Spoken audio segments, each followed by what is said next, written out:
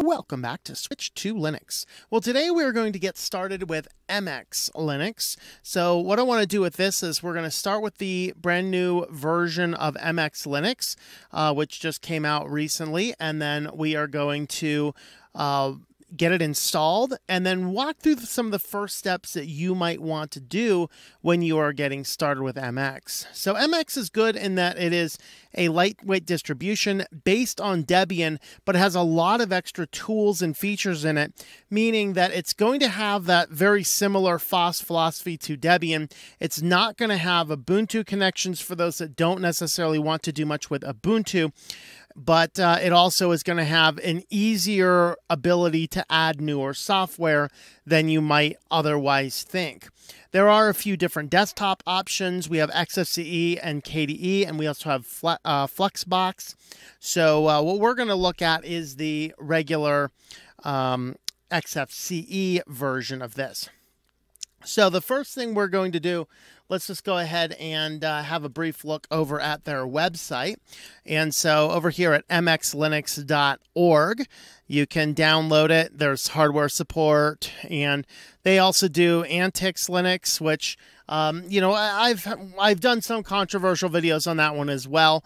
Not for the distribution, but for other reasons.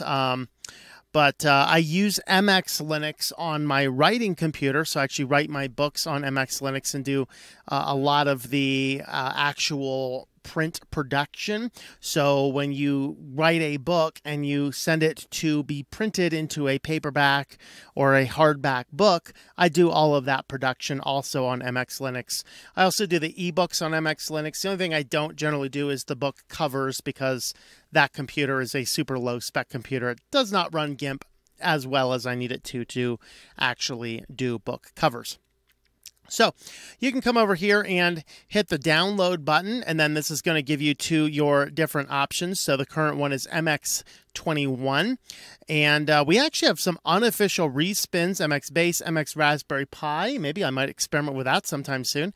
There's MX Workbench. So the XFCE is the flagship. They have the 64-bit and the 32-bit options as well. We also have an advanced hardware support. So for very recent hardware, it ships with a newer kernel. They have the KDE, which I believe the KDE is also AHS, and then Flexbox has 64 and 32-bit. You can grab it from the direct repos, mirrors, or torrents, so you can go ahead and do all of that. So what we're going to do here is I'm going to set this up in a virtual machine. So the first thing I'm going to do here is I'm going to get my virtual machine all set up and good to go. So here we are. We have a few options. Now, VirtualBox Video should give us our video options. Now, we do have here the ability to change our screen resolution. So I'm going to go ahead and change that to 1920 by 1080. And then we'll go ahead and enter that. And hopefully, if that does what it's supposed to do, then we should actually boot full screen. If we don't, then we can just go ahead and do our command to make it full screen. So let's see what happens here. And so we have indeed booted full screen. This is our default here. So we have a welcome screen with right at the top is the install. There's information down here. There's tools. Now, one of the cool things about MX Linux is the way it is designed and the installer works. You can come in here. You can add new software, all sorts of other things. You can make some settings changes and tweaks right here on the live version. And then when you install, there's an option to push any of the changes you made in this live environment to the installed environment. There is also an option where you can create an ISO image from your build at any time. So this does make this a very good operating system for a corporate environment where you're going to have a number of different computers using the same Linux distribution. You can spin up one of them, save the image files, and then use that to install on every computer, which is going to save you a lot of time down the road. We do have here the username and the password here, which is so useful because many distributions don't include this information so easy, and you need to go hunt for it. It's not always easy to find. So the basic user is demo. The super user is root with password root. So it makes things a lot easier. So that's one of the reasons I like MX Linux. I'm not a huge fan of the bar on the side. That's more of a matter of personal preference. We'll show you how you can change that after we get everything installed, because the first step here is just go ahead and get the platform installed. Now, this installer is a little bit different than some of the other ones, but it is also one of the best. So what we have here is we can decide what we're going to do. We can customize the disk layout. We can regular install using the entire disk. So I have a 25 gigabyte virtual disk drive in here. We can encrypt it right here and give it an encryption password. I'm not going to bother with that since this is just a virtual machine install. If we do these options, it's going to ask us, is it okay to format the disk? So now it is beginning the installation process, and now we have some other decisions. Where do you want to install Grub, the master boot record, partition boot record, or EFI file system partition? So you have those options. In this case, keeping it on the master boot record of this particular disk. Now, if you had multiple disks in here, then you have the choice as to where to put Grub. And this is a really good thing because when you're installing Linux, particularly on a computer that has multiple hard drives in it, oftentimes Grub will automatically be installed on the first hard drive, even if you're installing Linux on the second. This is one of the distributions that will easily allow you to decide where exactly it's going to install.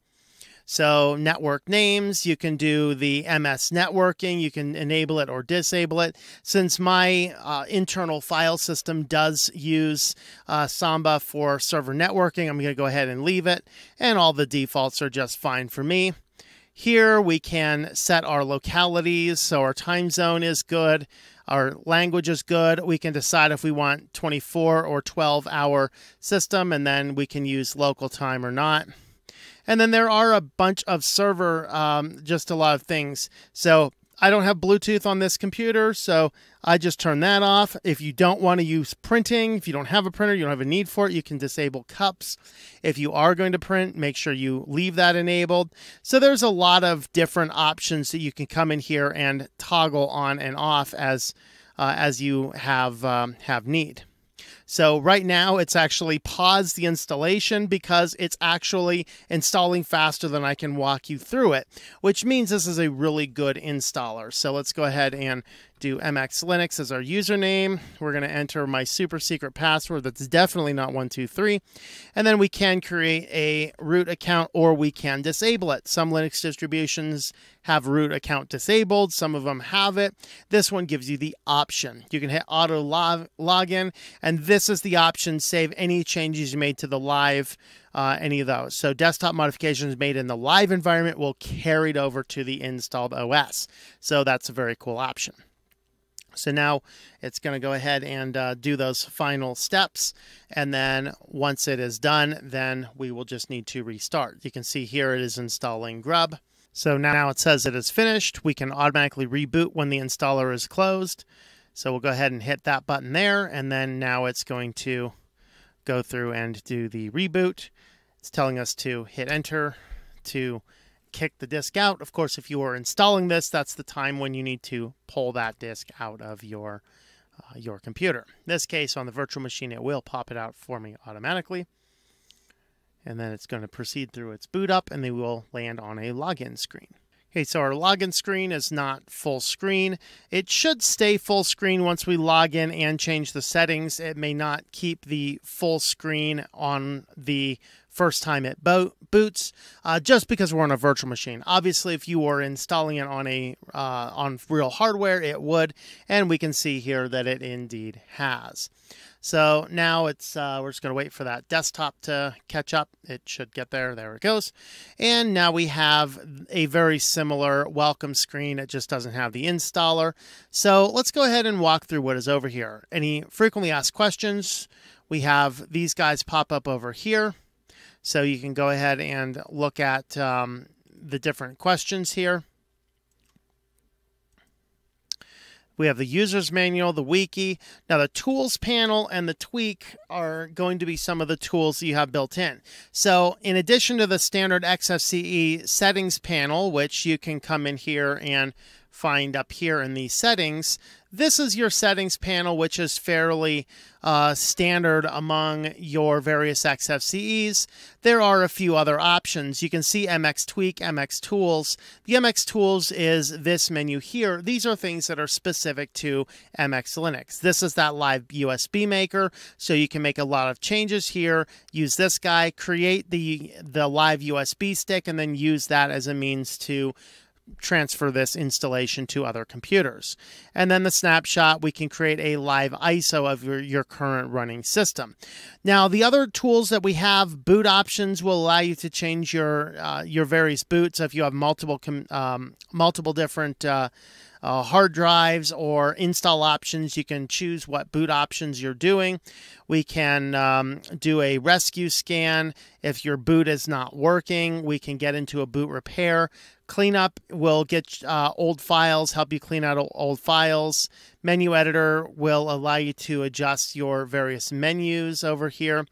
And then user management. Now, if you're running NVIDIA, you have the option here to click this guy to install proprietary NVIDIA drivers. You'll notice this is a common trend among Linux distributions because oftentimes NVIDIA drivers are not open source, and so you only want them installed if you happen to need them. So Conky is your settings over here. This tells you your RAM usage and things like that. You can make some adjustments to it. We have the tweak. This guy here is for your panel. So when you first load this guy up, then it's going to save a backup of your panel. So you can see here, restore the old panel configuration. So here we can display the panel on the left or on the right, or on the top or the bottom. I generally like the panels on the bottom, and so that's exactly what I do with it, is I just hit that guy there to move it. We have the dock-like options.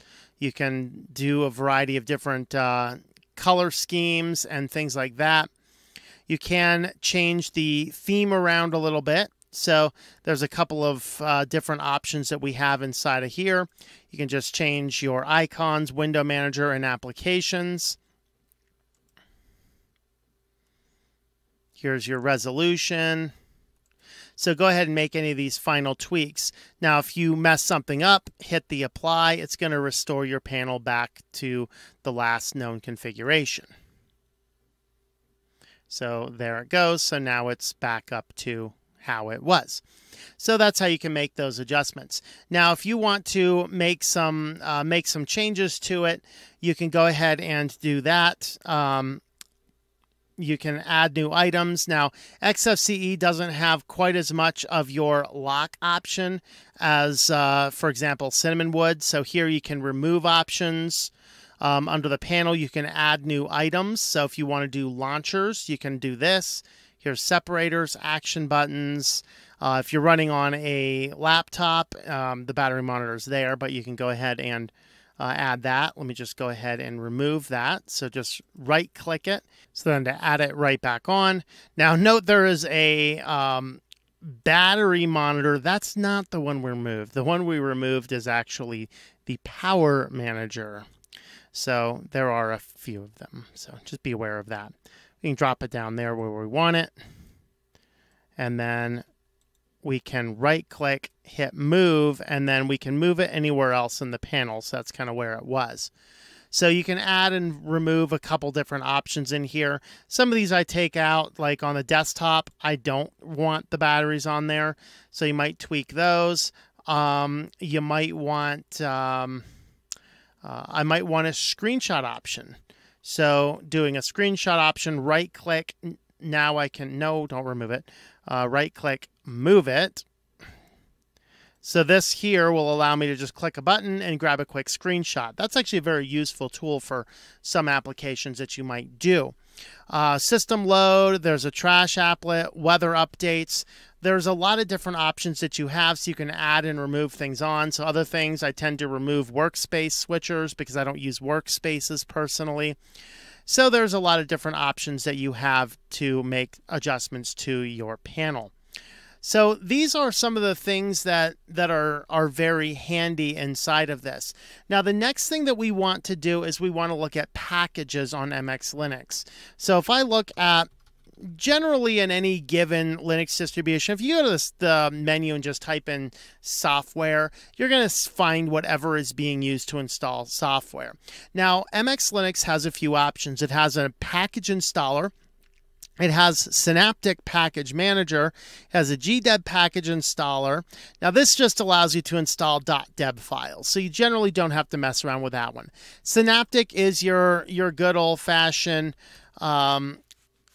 installer. It looks like this, where it's just lists of different things and very useful. I really like this tool. It's just not a tool that I use a lot. Now, the other things, though, it will have is MX Linux also has the MX package installer. This one here is going to be a little bit easier for most people because it's going to have everything sorted out a little bit better. So audio packages, we have a variety of different audio things. Audacious, so audio players, audio editors, web browsers. This is one of the ones that will allow you to install Brave easily. We can do Firefox or Firefox ESR. We can install Google Chrome. Vivaldi. I would not use WaterFox. It's compromised these days. Here's some children's tools. If you want alternative desktop environments, we can install Bungie, GNOME, KDE5, LXDE, and Mate. So there are other options there. So you can kind of see here that there's a lot of different options, very easy to use. Now, also within this, I mentioned that it's easier to install newer packages on top of Debian.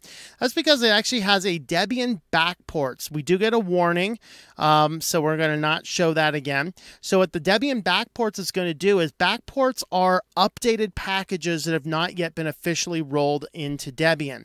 So if you're looking for something, you can actually search for it here and you can find some more updated options. So if we do LibreOffice, for example, if I spell office right, we do LibreOffice. This guy here is going to give us a newer version of LibreOffice than that which might be in the official repositories. So we do have a lot of different options there. MX test repositories, let me clear that out. So this is some other packages which may or may not be the same versions we have. Here's your stable repositories. So we have our popular applications, very easy to sort, the stable, the test, and the backport repositories, meaning you can choose a variety of different options. Now we also have Flatpaks. So Flatpak, of course, is your, this is your system to allow you to have packages that are just kind of packages that are going to be developed by and released by the software distributors themselves. They'll update more frequently, so you might want that. In my case, I generally don't like that, so I generally don't use Flatpaks unless I have to, but we do have the option here, and what it's doing is it's going online and finding all the different Flatpaks. So then you can search for whatever you're looking for here, and you can install the Flatpaks from wherever they're coming from. You can see that we have elementary Flatpaks. We have things from FlatHub. So there's a few different repositories already configured inside of here. There are over 1,000 Flatpaks available. So you can come in here and install whatever features and options that you might want to use. So these are some of the options that we have. So what you might want to do is go through and just add your various software that you might like. Now you can look around your MX Linux here and just do a look at what software is available. In my case, when I'm producing, just creating a system that I'm using in production, I like going through and removing applications I know I'm not going to use. So if I were using this in production, I'm going to uninstall all the games because I don't really need them. I generally don't build a production computer for gaming stuff, but I'll have a look at what all is in here and I will go ahead and add the things I need to add. I will remove the things I need to remove. So overall, that is really how to get started with MX Linux. If you are interested in using it, let's talk about some adding your shortcuts there. So let's Let's see, you might want email. Right click, you can add it to favorites. That's going to put it in your favorites applications. Desktop's going to give you your classic desktop icon, and add the panel will create it as a launcher. Now it adds the panel. Every time you add something to the panel without telling it directly where to go, it always adds to the very, very right here, or I think it's the very top if it's on the side. So I have my panel, of course, down there. So we're going to right click, hit the move option, and then we're just going to put it where we want it to be. So we'll go ahead and do that. All right, so you can right click this, you can remove it if you want. Now in these ones here, so this one is pinned to the dock. This one is actually a launcher. In XFCE, your launchers are all separate. Some distributions that have launchers will have one launcher application, then you define the applications in there. This one, each launcher is separate and independent, so you can control them all separately. So here is here's your office tools.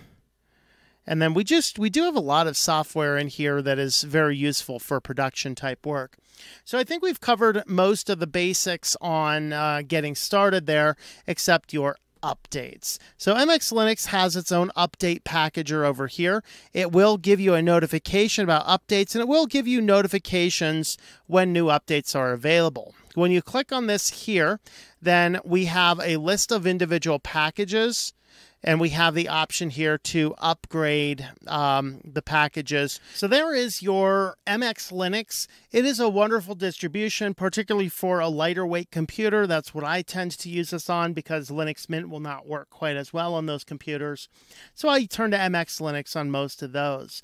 Hopefully this is a nice guide to teach you some of the basics about getting started with it. And really, Linux is easy to use. So give it a try, especially since you can try out many Linux distributions without changing your current computer. So if you have any other specific questions, leave them down in the comments, and I'll do my best to get to those comments and reply to them as I can. So thank you for watching, and I hope that you enjoy switching to Linux. Thank you for watching this video from Switched to Linux. This channel would not be possible without the backing of the program supporters scrolling on the screen now. You can be a supporter at Patreon at patreon.com/TOMM or at thinklifemedia.com. I also want to thank the open source community who creates such excellent software that makes producing this show possible. Please remember to support your software communities. Thank you, and I hope that you enjoy switching to Linux.